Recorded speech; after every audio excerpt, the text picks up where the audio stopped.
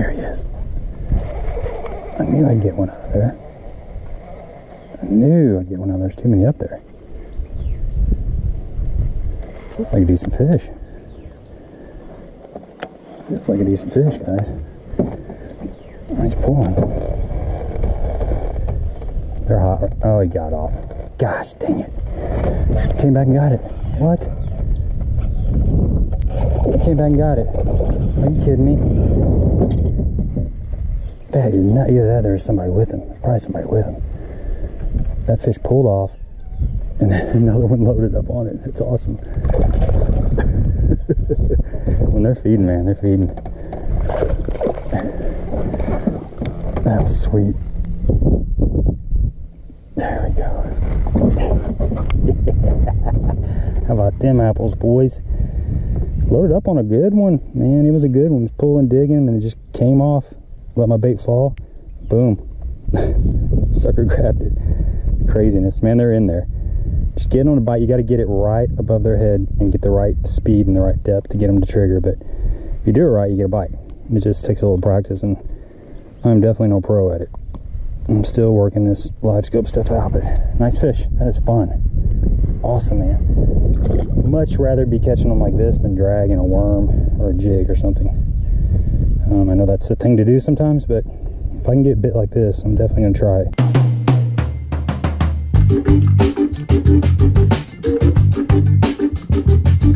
Alright folks, it's a lot of fun catching those schooling bass, and it really gets hot and heavy through the summertime. It continues on through the fall, and it's not every day. You got to get out there in the lake and look around, see what's going on. Sunny days with a little bit of breeze are typically the best. That plankton starts rising up to the top of the water column and the shad follow. You just look around, open water. The mouths of coves are usually the best, kind of halfway back into creek channel. Usually it's in areas that there's a lot of water. It'll just happen randomly. With live scope, I can kind of follow those fish around when they go down, you know, follow the shad and kind of estimate where I think they're going to come up next, but it's still just guesswork. It's very random, so you got to be ready when it happens, but it is a lot of fun. There's a lot of ways to catch these fish, and I'll just show you some of the baits that I like to use to catch them. First off, if I see some fish schooling up top, I'm going to start with a top water. If they're really going hot and heavy, something like this little whopper plopper is an excellent bait to get them going. You can cast it a mile and you just kind of burn it across the top of the water, and those fish are up there, they're looking up for wounded shad. It's an excellent way to catch them. Another bait that works good is that Super Spook Boyo. This is a little bit smaller walking bait, and right now, you know, a lot of the bait is really small. The shad spawn was earlier this year, so you got a lot of small bait out there. Something real small like this Boyo does the work.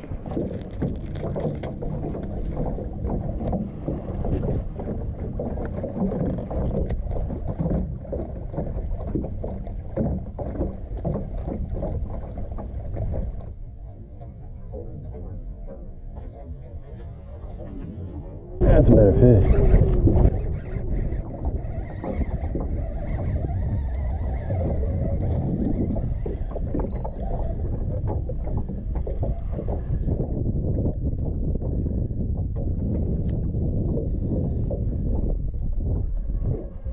These fish are better than what you think.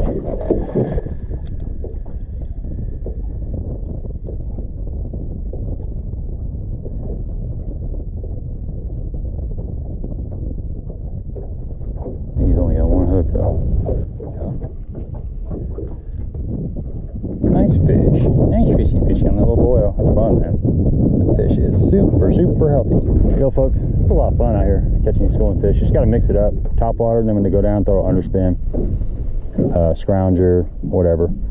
It's a really good walking bait. You can go up to a Super Spook Junior or something, and a popar. Popar is another, some kind of a popping bait.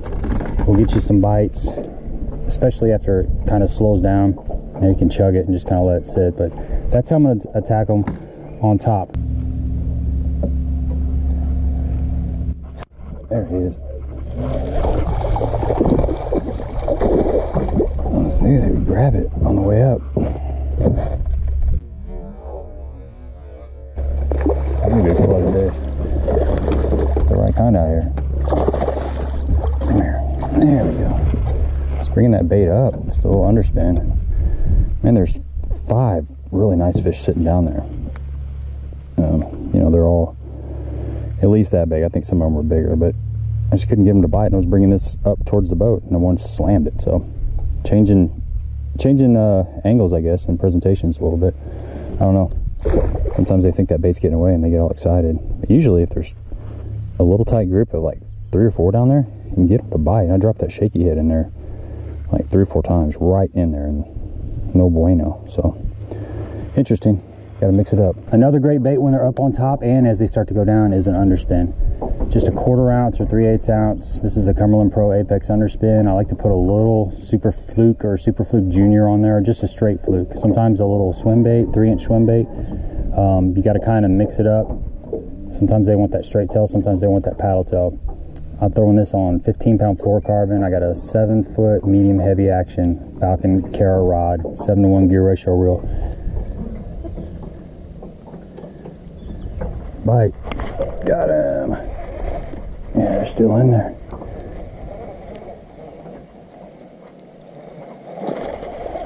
That's fun. Whew. No live scope, man. It is handy. Not even watching them eat it. I'm just knowing where to cast. See if I can pull you up in there. There we go. There we go. Yeah, it never gets old. A spot on that sucker. But you can throw that out when they're up on top and just burn it through them, and you'll get a lot of bites doing that. When they start to go down, like that first 10 or 15 seconds, you can make this cast over there and just count it down to 2 or 3 or 4 and just slow roll it, and a lot of times you'll pick up a few bites doing that. Same thing with the swim jig. Swim jig, kind of, you fish it kind of the same as an underspin. Not a lot of people throw this, but this is an excellent way to catch those suspended bass and those schooling bass. And I don't go with a shad colored bait when I'm doing this. I go with a bluegill colored bait, black and blue or some kind of green pumpkin. This is just a rage tail menace or a little swim bait, but bluegill color, I think it stands out. There's shad everywhere, and something looks a little bit different, those fish are fired up and they're going to come towards that bait. This is a 7-foot medium heavy smoke rod, 7-to-1 gear ratio reel, 15-pound fluorocarbon. Look at that. You got a big school of fish, a big school of bait. Look at that. That's awesome. And there's fish right in the middle of them, right there, busting them.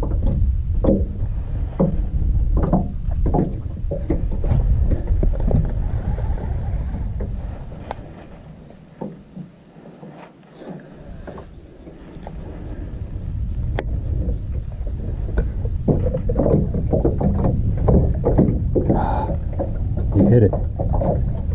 Come on. Got him. Got him, got him, got him. He's coming up. Looks like a decent fish.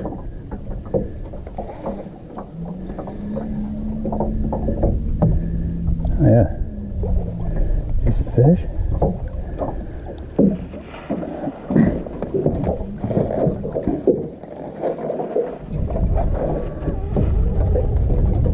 There we go.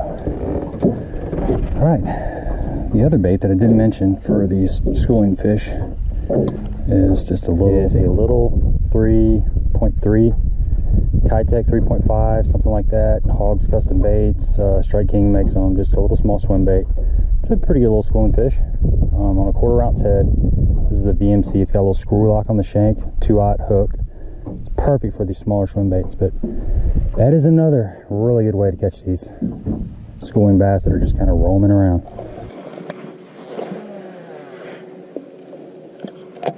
Let's see what happens.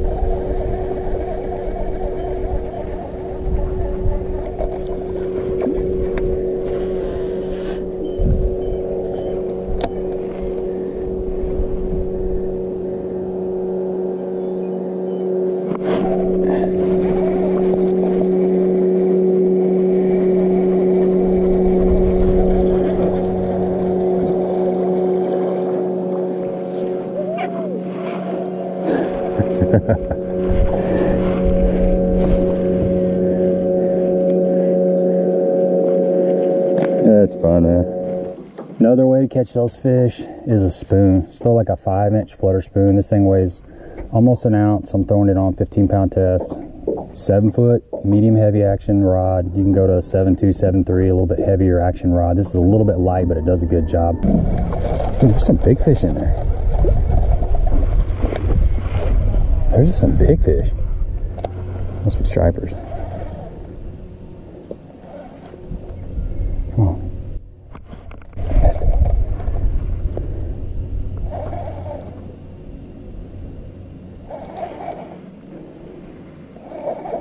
There are some bigger fish in there.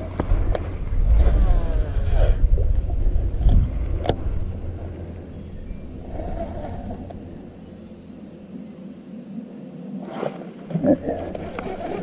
That's a little one, but I saw some bigger ones. I saw some bigger ones in there. A couple of those look like 3.5, 4 pounders. I don't know if they're stripers though, it's hard to tell. Look at the bait down there. Holy moly. Just throw that spoon out there and let her fall and watch your line. Wait for it to jump. It's pretty fun. But that flutter spoon really gets a reaction bite when they don't take anything that's moving horizontal. You just throw it out there, reel it through those fish, just let it fall for, I don't know, count it down 4 or 5 seconds, and then just wind your reel about 3 or 4 times, and it just flutters back up, and just repeat. And they'll knock the crap out of this thing. You know, this is one of those things when they won't hit the underspin or the swim jig. Throw this sucker out there and get bites. On cloudy days, you're gonna throw something white. On sunny days, something with a lot more flash like this chrome. But mix it up, you never know.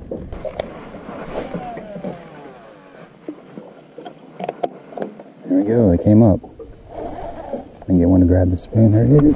Oh, I missed it. Bumped it. Bumped it again. Come on, hit it again. Got him. See, I knew there was a little bit better fish in there. There we go. Yeah. These are all just good slot fish. It's just good old fun time out here. I'm gonna try it one more time, just because. We're gonna move on.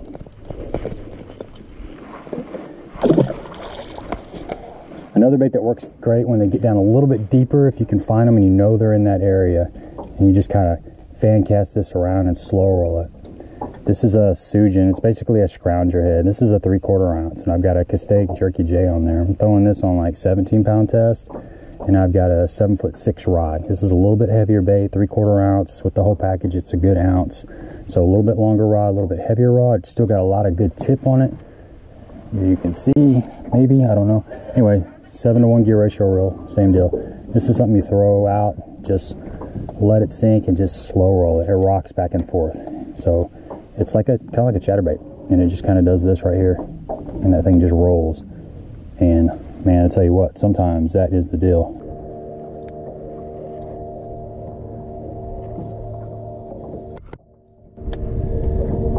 Oh, they're still there. Bumped it.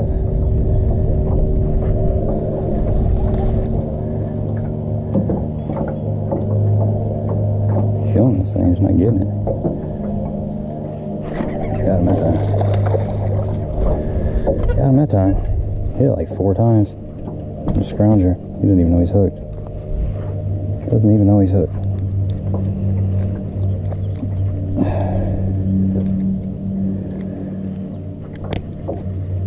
That's fun. Look how fat these fish are. Jesus. Try it again. But you gotta have a mix of baits on the deck and just keep mixing them up, trying different things and see which ones the fish like. There he is.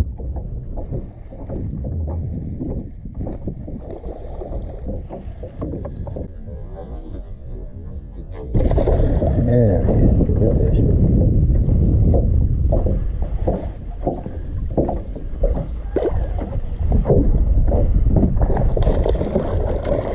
That's a good one. Chatterbait, man. Little secret schooling bait.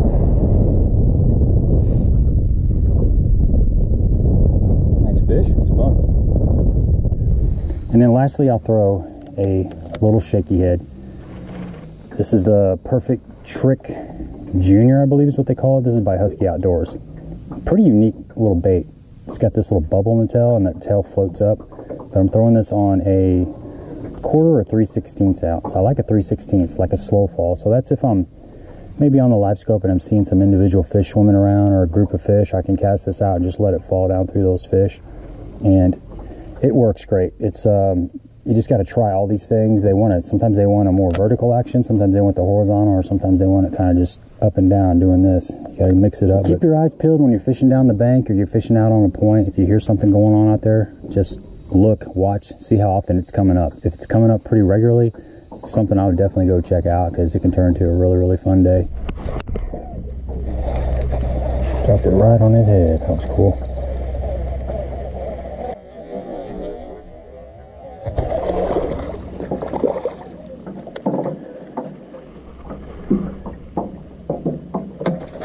That was awesome. Saw the fish on live scope and just cast it out there and dropped it right on his head. It never went past him.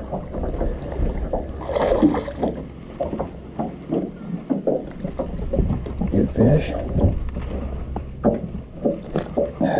Yeah, I threw my worm off, but that was cool. I'm just watching that worm fall, and it falls into the fish, and I never see it come out the other side. It's awesome. Really cool bite. Give me a thumbs up if you appreciate the content, and don't forget to subscribe to the channel. What's your favorite bait for catching these schooling fish? There's so many ways to catch them. I like them all. Good time out here just chasing these little schooling fish around. Doesn't happen for long. Got to take advantage of it. Until next time.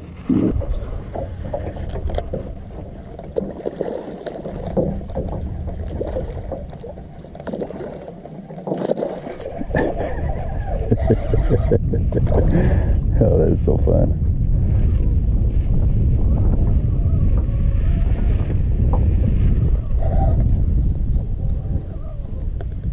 It's stripers.